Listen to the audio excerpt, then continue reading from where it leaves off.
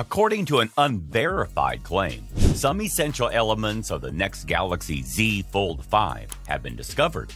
It includes speculations that the Z Fold 5 may feature an undisclosed Qualcomm Snapdragon chipset, in addition to predictions about the device's dimensions and weight as a result of the inclusion of a holster for the S Pen. Prepare yourself, folks, because we're in for quite a ride.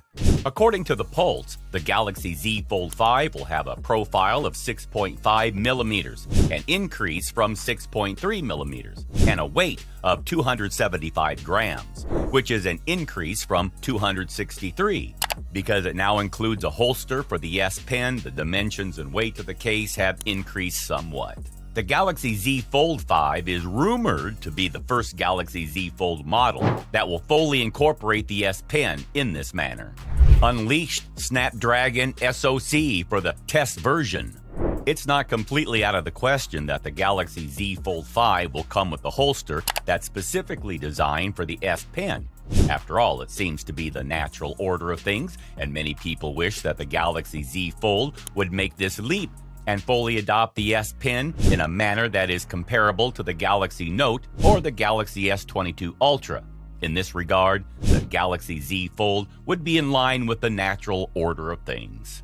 When other supposed hardware elements are taken into consideration, however, the rumors credibly take an unexpected nosedive. Based on the source, an unannounced Snapdragon 985 5G chipset is used in a test version of the Galaxy Z Fold 5, which is emphasized in the source's assertions. According to rumors, this non-existent processor is the only one utilized for the test version of the Galaxy Z Fold 5. It goes without saying that the concept that Samsung is testing a phone with a chipset that won't be used makes very little sense.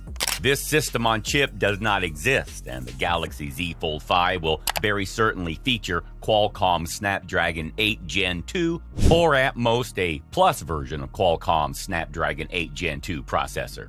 If the Galaxy Z Fold 5 includes a holster specifically designed for the S Pen, the device will almost certainly be larger and heavier than its predecessors. Regarding the SoC, however, you should take this latest rumor with a grain of salt, and we can only hope that the likelihood of a dedicated S Pen holster for the Galaxy Z Fold 5 won't be as remote as the chance of using a chipset that doesn't even exist. So guys, this concludes our video for today. I hope you all enjoyed it. If so, please hit the like button. And remember to subscribe to our gadgets-friendly channel, Gadgets Times.